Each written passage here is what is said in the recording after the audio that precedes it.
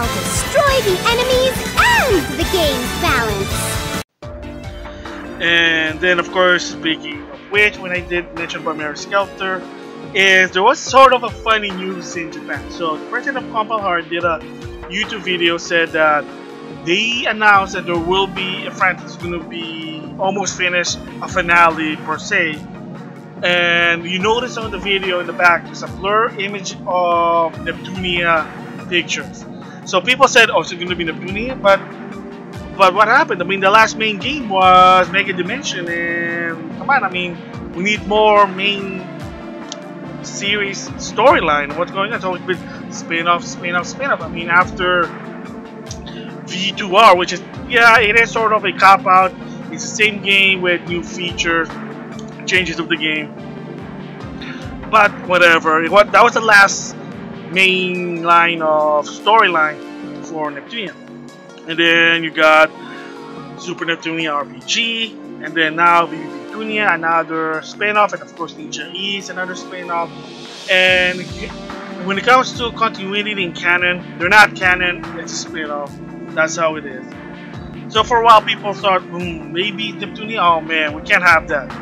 And then later on the day of the announcement, I think it was March 28th, then Keiki PlayStation Magazine finally revealed what it is. And it's actually Mary Skelter Finale. Yes, the third of the series, I guess the trilogy, is that they're going to do their final game for the franchise. Yeah, again, Mary Skelter Finale. And it's all about, well, the heroes from the previous game, they're teaming up, and they're going to have new characters also. So technically, gotta give props. It's a situation of everyone is here, because I have to still play Mary Skelter 2. I haven't played. I mean, I did also play the first one barely yet, so I gotta play those games. But from what I heard, according to the magazine, yeah, it's gonna be, everyone's gonna be there. Jack's gonna be back, and it's not gonna be the Monster Jack or Glitch Jack or something, or Demon Jack. I forget what it's called in the second game. It's actually normal Jack from the first game. Because again, Mary Skelter 2 is an alternate storyline of what if this happened rather than that happened, and there you go. But this time, this one is all going to be in the game. It's probably going to be based on the first game, a sequel to the first one. So we'll just have to wait and see. Yes, people right now believe that this is the finale game because of the title, Mary Skelter Finale. But people even still say, maybe possibly, that once they did a main series Neptunia game, that's it, like they're done. Possibly, but we'll have to wait and see, because right now Neptunia is what they're doing, and then of course there's still Ninja E, and then after that we'll just have to wait and see, because Compile Heart in the past did say that next main Neptunia game is going to be 1000% awesome, which I don't know. Hopefully 1000% awesome means everyone is there. That's what it is. Everyone is there. So yeah, so in Japan it was announced Mary Skelter Finale is going to come out this August of 2020 as of right now. And so if we're going to translate that, that's probably going to be August of 2021. And my only guess, the reason is that, one, it takes time to localize this game. And as of right now, from what I heard, Idea Factory International, they're not really that big. The last time I heard, there were only 15 people, so there you go. Time, resource, name it. Of course, now with the situation, I wouldn't be surprised it's going to be longer. And for me, I have no problem with it if that happens, because the most important thing, like I said before, that health, safety, the most important thing is my opinion about it. But we'll just have to wait and see. And speaking of Neptunia, so of course, in the previous video about Idea Factory game, I did confirm that MegaDimension Neptunia V2 is out in Japan on the Nintendo Switch. So the question is, will this also come out outside of Japan? And the answer is yes. Idea Factory International also announced MegaDimension Neptunia V2 will also come out outside in the summer. Right now, that's what they said, in the summer. And there is a bit of downside down. So in the previous video I said Hopefully this game will be cheap because it's old and all the DLCs included to this game. Unfortunately, that wasn't the case. Go Nintendo and some other side. I even got an email from Idea Factory newsletter, and they said that yes, the game's going to be the same as the PlayStation 4 and Steam, so nothing added new. It's just going to be ported to the Switch for people who still never got to play this game because they either don't have a PlayStation 4 or their PC can't play this game because it's, you know, it's one of the newer games. But unfortunately, the DLC you still have to pay. I mean, it's awesome that finally Switch owner can play this game. It's a fun game. It's an easy game. There's a fan service in this game. And the only bit of downside like is that this game, I did talk about it before, if I remember, links in the description box, is that the English dub is partial. It is very, very partial versus the Japanese sub. So, I mean, potato. But yeah, I mean, I was always hope and wish that the English dub would be the same as the Japanese dub. But they did actually address it, believe it or not, in the Anime Expo a long time ago. And yeah, I mean, the reason really is that at the time they didn't have a lot of resource and budget for it. I mean, yeah, unfortunately. So, like, I think mostly got the budget went mostly to, of course, besides localization is the collectors.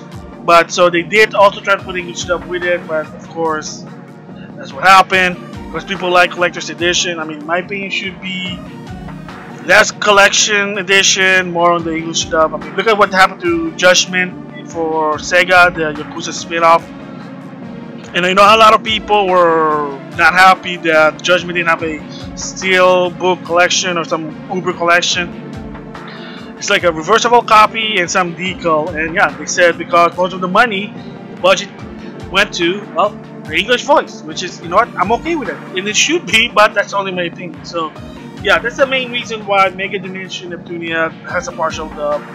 Idea Factory International at that time also did address it. They are well aware, and someone even, I think there was a rumor that he asked, like, is it possible to add more as a paid DLC? And of course, they didn't do it, but there was some rumbling at a time that they might consider it, but again, that's gonna cost.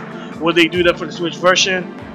I doubt it. I mean, they're probably just gonna slap it on and that's it. Put it on the eShop server, and then if it's gonna be a physical version, it's probably gonna be limited runs because they have a good relationship with them.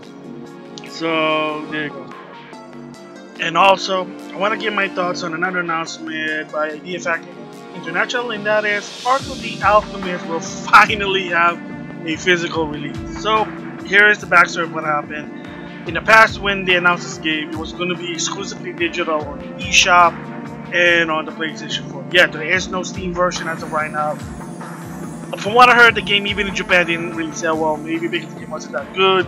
Some people claim because one of the characters was censored, had to put on a white strap on her chest, you know what I mean. And of course, one of the controversy for some was that there was only a digital release, and Idea Factory International did announce and said that they had no choice to do that or to release it because they don't have the money, they don't have the funding. And I theorized saying that hopefully it's not going to be a norm, that push comes to shove, there will be a physical release coming out. And props to them that, yeah, Arc of the Alchemist will finally have a physical release, courtesy to Limited Run once again. So in their Twitter page, they posted a tweet that said that, yeah, they're gonna have a physical release for both Switch and PS4. But so here's a weird thing that's happening. Limited Run first will release the Switch version in their store at first, and that's the thing, they're not even going to be released simultaneously, and it's only going to be the Switch first. And I think the reason is that most people prefer Switch over PS4 because, again, portability. So Limited Run will sell them on the Switch, and then Idea Factory International will sell the PS4 version, physical version, on their store on a later date, later month, who knows. And it's kind of weird that why is both Limited Run and Idea Factory favoring the Switch over the PS4 should be the other way around, because the factory and PlayStation had a good relationship. Well, probably not so much after the censorship problem. Of course, the biggest issue was Super Neptunia RPG. People just really didn't like that. I didn't like it, you know. And they rectified it on the Switch and the Steam version. And same goes with the other game with Data Live and Dragon's Sword Varnier. Awesome. And of course, they're gonna rectify that with Dead End Request 2's DLC glitch costume. Hopefully, that, you know, the uncensored version. I voted for the uncensored version, but we'll have to wait and see about it. So if it's a censored version, that means a lot of people either troll or they really just want to change the image of Idea Factory, which is whatever. Kind of BS there, but whatever. So it's kind of weird for me that Switch first, this physical release, is going to be focused on and will be sold on limited run, which is again weird, whatever, in my opinion. And then the PS4 version will be in a later month, dates, I don't know, they just said later. And it'll be only sold in the Idea Factory International store there. So at least finally they're listening that people want a physical release. And I even said that before, that chances are they might do a physical release eventually if they team up with limited run. They kind of did that before with Mary Skelter 2, Fairy Fencer, Advent Force F. They did it with Monterey Chronicles, and of course they did it also with, believe it or not, Azurlane. They did it. And yeah, there's a limited version. You can only buy it on the store, either limited run or in the factory store.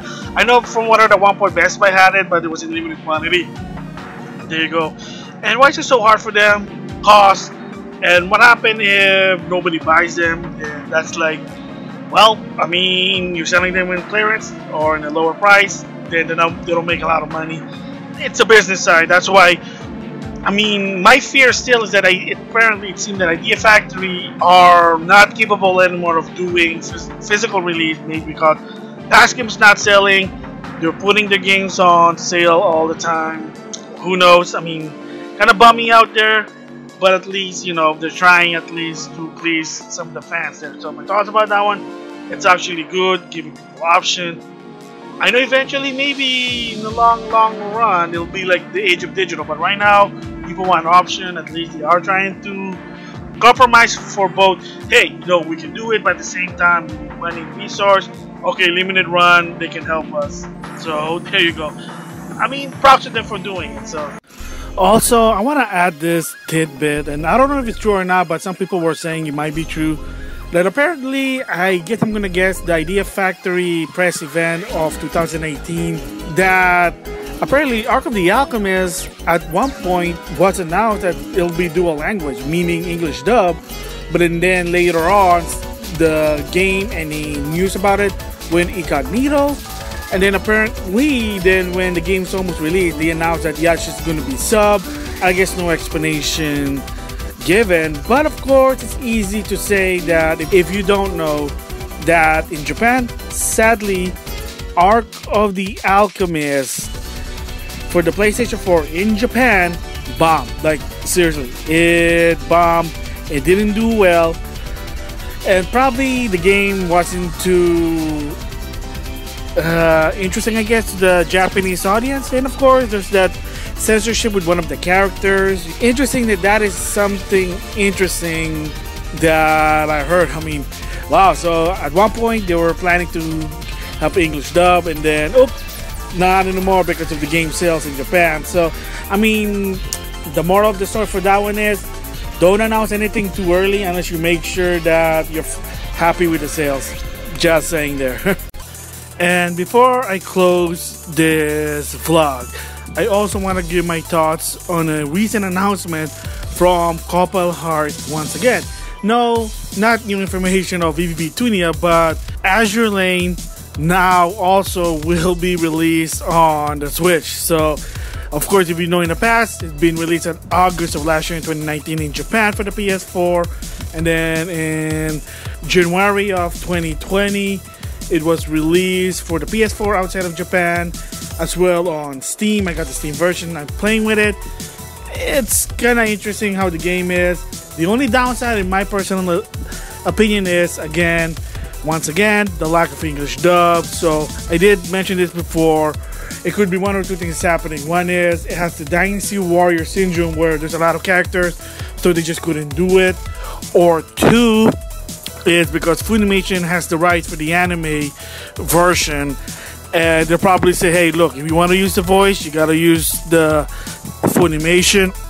Again, I don't know if it's true or not, because I know in the case with Seren Kagura, former XC Tom did say before, I know I'm repeating that one time and time again, that they had plans to have Seren Kagura games to have English dub, but they said there was some sort of legal dispute and they didn't want to disclose what it is, which is unfortunate. But again, it was something to do with the business and the customers have nothing to do with it. Unfortunate, but whatever, that's in the past. Of course, Yumi and BlazBlue Cross Tag Battle, she has English dub, and yes, it's not the same voice actress as the one in the anime. So it is possible that could be debunked, but who knows about it. But yeah, so the good thing is, yes, Azurlane's on the Switch now. That means more options. So you can either have it for the PS4 if you want the trophy 4K Share Factory, or you can have it for Steam, go beyond 1080p frame rate, go beyond 60. That's what a PC is, or on the Switch, because, you know, portability. So there you go. So right now it's only in Japan. I don't know if it's going to come out outside. Probably, once again, it's not going to be worldwide, because there's always been a common trend with Compile Hard Idea Factory is that they don't do worldwide releases. It's not something they can't do, especially if you're putting English dub. But again, it is what it is there. So yeah, those are my thoughts on Idea Factory game.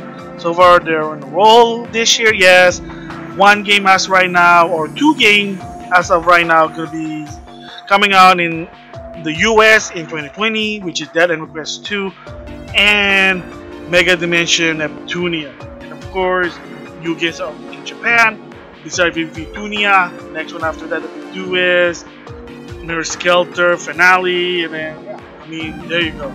So those are my thoughts, and with that, I'll see you guys later. 1, 2, oh, lucky me! Some embarrassing rumors are gonna spread if we walk home together.